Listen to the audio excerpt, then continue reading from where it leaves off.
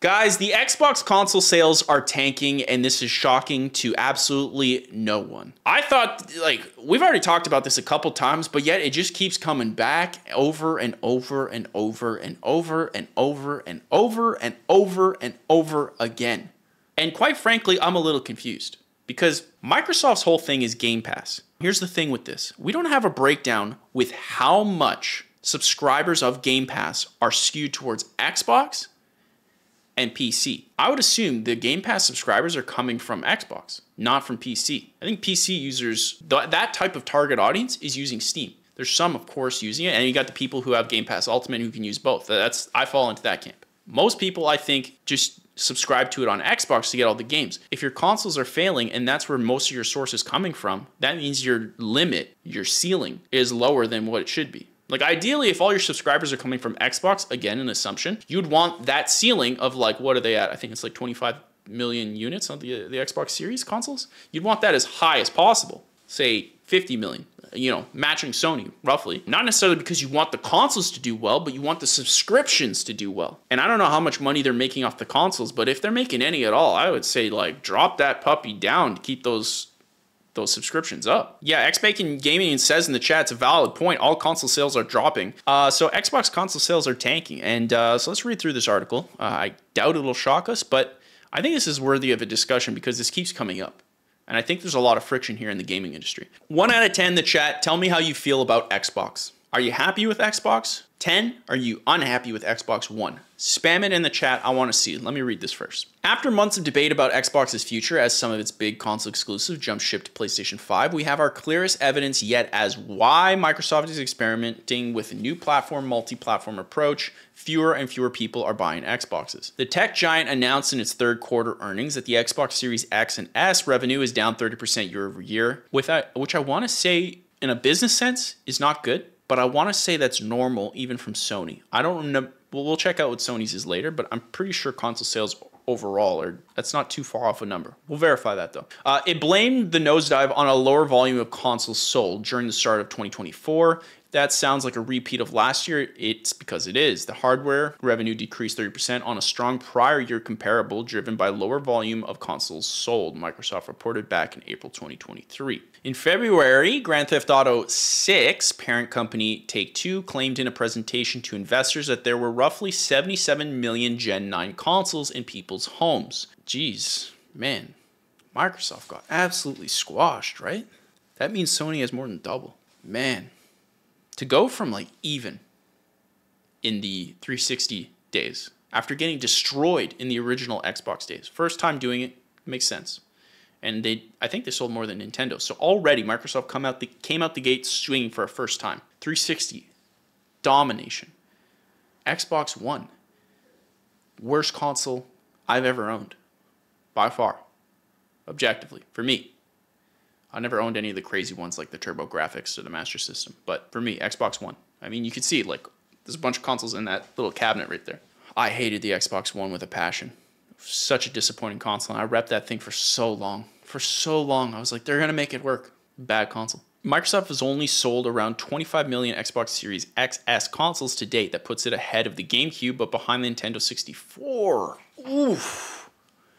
At least for now. Given the results this quarter as well, it doesn't seem like Game Pass and Starfield have moved the needle much. Maybe that will change once Call of Duty, which Microsoft acquired last fall, along with the rest of Activision Blizzard, finally makes its way onto Game Pass. Diablo 4 only just arrived on the Netflix-like subscription this month, but given the fact that the fate of the Xbox Series X and S appears to be locked in at this point, it's easy to see why Microsoft is looking at other places it can put its games. Again, I think the thing that we really want to know, chat, is where are the subscriptions coming from? Because if you're getting it on an even breakdown, an even distribution of PC and Xbox, that means one thing, okay? If you're getting it mostly on PC, that means another thing. If you're getting it mostly on Xbox, then the Series X has put a ceiling and the rest have to be coming from Xbox One people, right? They'd have to. So far, you guys in the chat, from what I'm seeing though, to go back to that, you guys are happy with Xbox. So Shaw, 8 out of 10. Max Verstappen, 9. Junko's Junko, an 8. Luke Wolk with a 9 plus 1. I like the way you did that. Okay, you kept me thinking. Quick math, quick math. PC is Xbox, Xbox is PC from XBacon Gaming.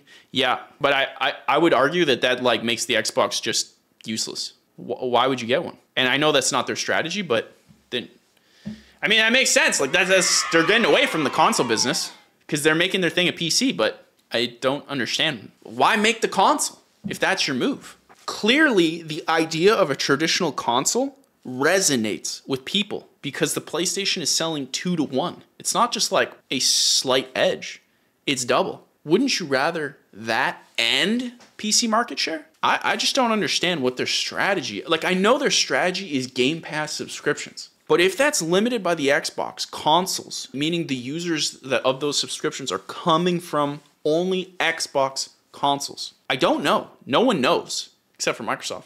But I know people aren't really thrilled with PC from Microsoft's standpoint. I mean, you can see like people are buying stuff on Steam like left and right, even though it's like Master Chief Collection is like sold like incredibly well on Steam, but it's free on Game Pass PC.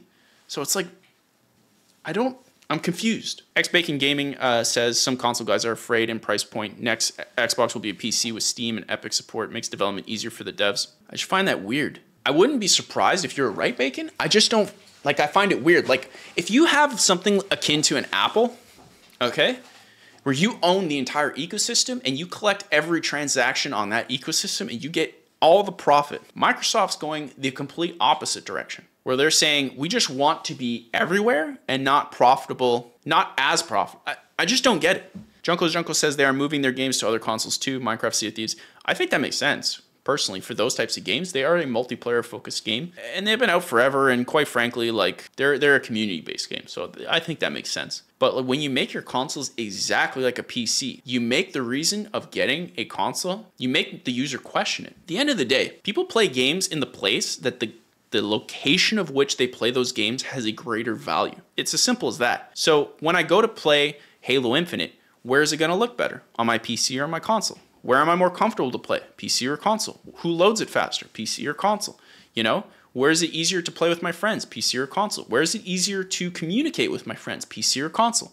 I would heavily say that if you have a decent sized PC, you know, not too far off from the cost of an Xbox Series X, I'd have to say that you're really struggling to give Xbox any points on that board. So the value of an Xbox is relatively low. I would say for me, Xbox, the value that comes from that console is the backwards compatibility and the controller. I love that controller, but it plugs in the PC and I honestly use it all the time. I mean, hey, we have one right here. That's a noise Canadians make, okay? You probably didn't know, but Canadians make that noise.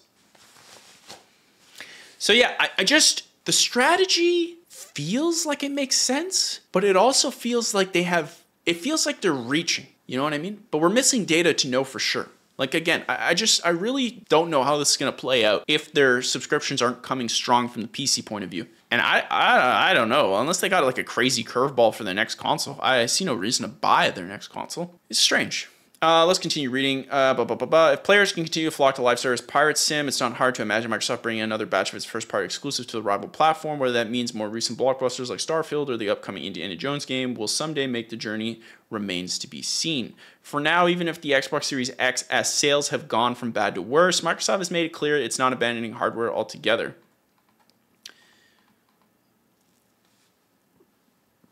I mean, they're doing basically everything but saying out loud that we're abandoning the hardware. I don't know how that's clear. Do you guys find it clear? I don't find it clear at all. Earlier this year, the company promised its next console would be the biggest technical leap yet in hardware history, and Xbox President Sarah Bond recently said the company remains committed to backwards compatibility and the game preservation for players' current and future libraries. Okay, hold on. Right here. Best-selling consoles.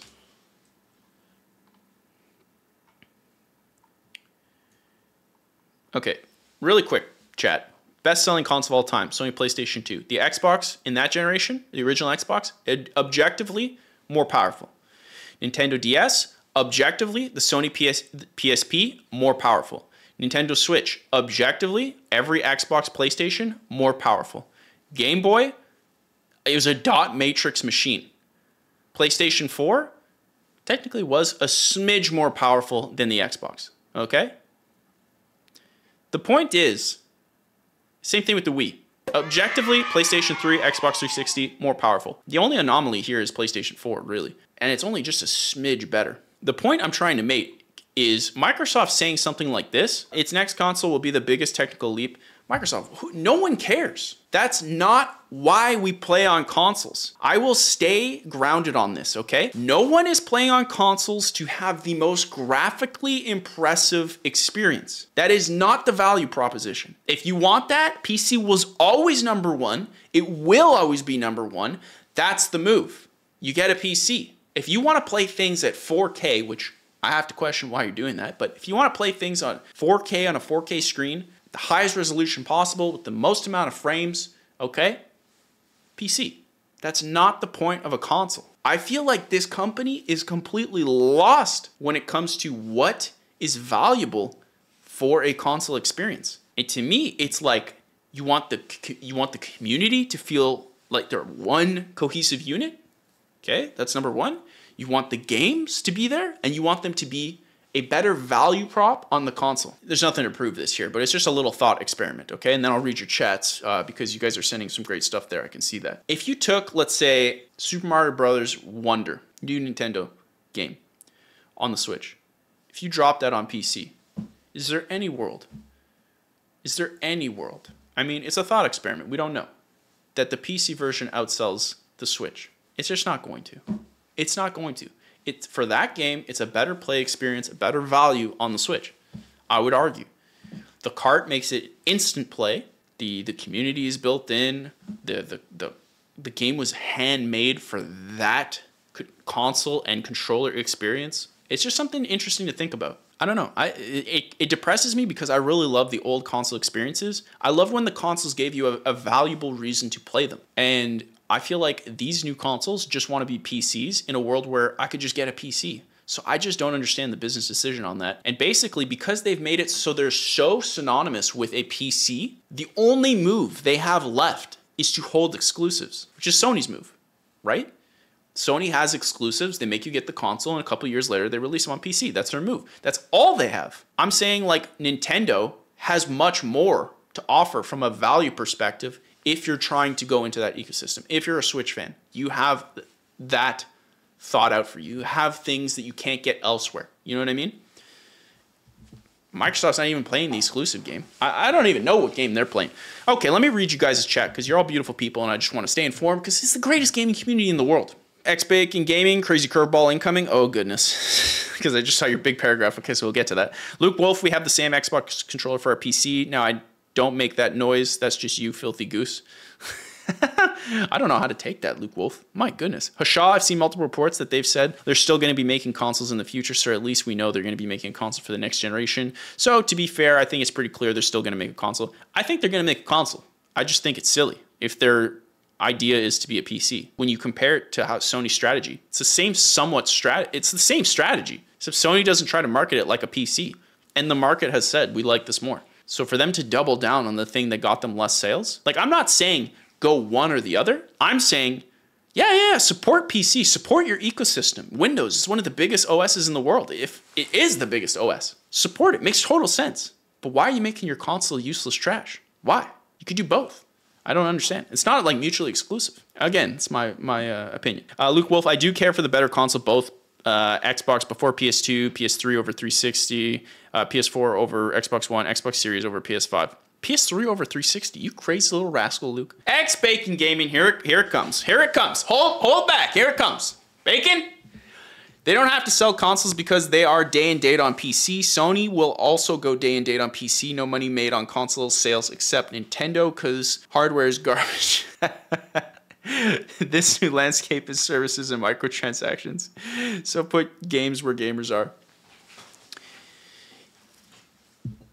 Yeah, but Apple. I mean, Apple is the complete antithesis. And they are the biggest company in the world.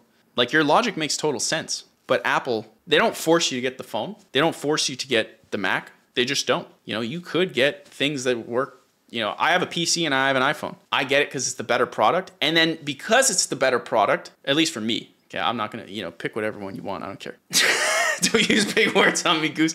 The thing with Apple is like they made their ecosystem so beneficial. Like when I use my watch to go run, because I run a lot, I run every day, 10K every day. In fact, this week we did a 15K. My watch died on me. So Apple took the L on that one. But it syncs very well with my phone and these services that Apple built there. And then, you know, those services basically are all synonymous. And guess what? Because it's their hardware, they don't take a 30% tax on top of their services. It's all theirs. Microsoft sells on Sony, Steam, Nintendo, pick a place. You're taking a 30% tax cut and then a tax cut. But like these services are taking their cut. Whereas on their own machines, they get 100% pure profit. So it's like, it's weird. It's weird. I don't get it. First time chat, fictitious. Excuse me, you little rascal. Thank you so much for the follow. You're beautiful. You're goose-tastic. And we love to have you here on this discussion. This is why I have this show, because I want to discuss the greatest gaming news of the greatest gaming community, the Goslings. Fictitious says, I think the only reasons for consoles other than exclusives is the IG. I don't know what IG is. The convenience for a lot of people and also gimmicks that turn to good features like the DualSense controller. I 1000% agree with you, Fictitious, but the DualSense controller is something that's only possible on the PlayStation. Like they tried to make it so when you say, I have Helldivers here and I have Helldivers here, okay? They gave you some options to make it so this PlayStation experience is more valuable, if you prefer that. The internal speaker, you know, some call them gimmicks, and for sure they are, but they add value to those people so that if someone has both, they can go, I just kind of want to use the DualSense and just sit on the couch. Like I could go here. This is my thing. Same thing with Nintendo. It's like, okay, I want to play portably. I can't do that on the PC. That value is not a thing. Unless I get another thing. Nintendo's like, it works both, you know? Yeah, exactly, Steam Deck, but you have to buy both. You have to buy a PC and then a Steam Deck. So now you're in the hole quite a bit. Nintendo's like, buy one, you get both. So that's their value-based solution, right? Luke Wolf, yeah, with my PS3, PS4 build quality pushed me out of buying it at day one. I dislike Apple. I think they're becoming the enemy goose. I mean, at the end of the day, they're a big corporation with trillions of dollars. I don't think any corporations are our friend, but they make good products, I'll buy it. I know what you're saying, though. Junko's Junko, I'm on Xbox because I'm broke and my friends are there.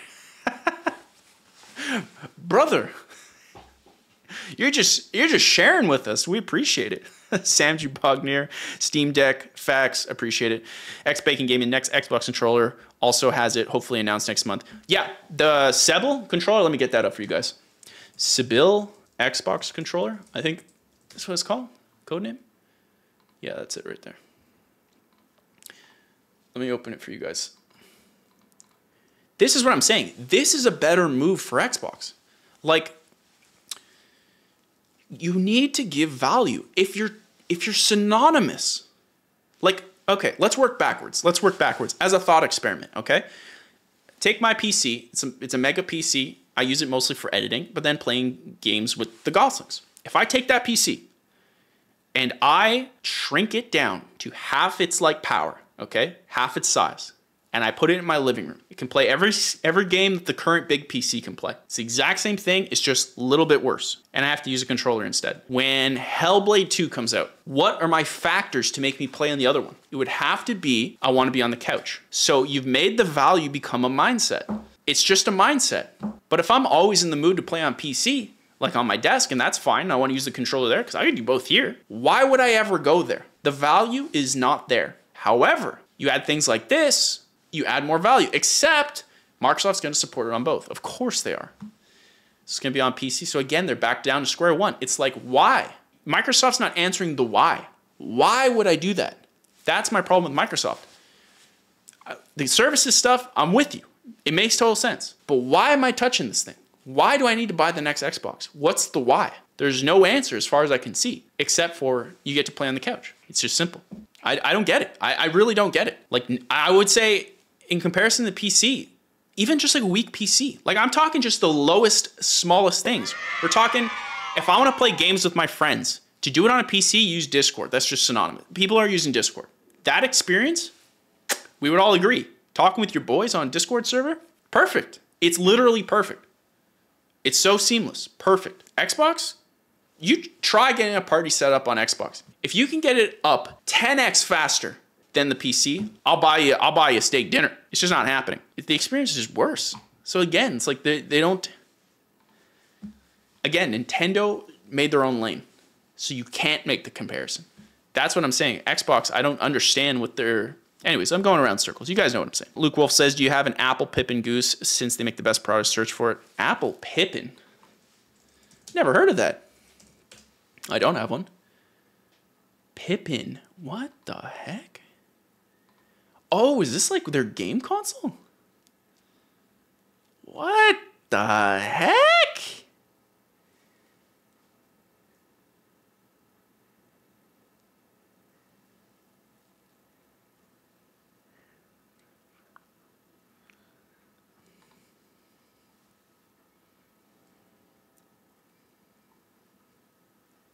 Why does this look like a Dreamcast? Like a wannabe Dreamcast. Hey, yo. Hey, yo. So that's the Xbox news. Guys, a lot to say with Xbox. I've been a big fan of Xbox for a long time. Honestly, the first time I played CE on the Xbox, that was mind-blowing. Honestly, mind-blowing. And whatever, console aside, it's those games. And I don't know. I just it saddens me. I still use the Xbox more than the PlayStation just because I love that ecosystem. But lately, just going to PC.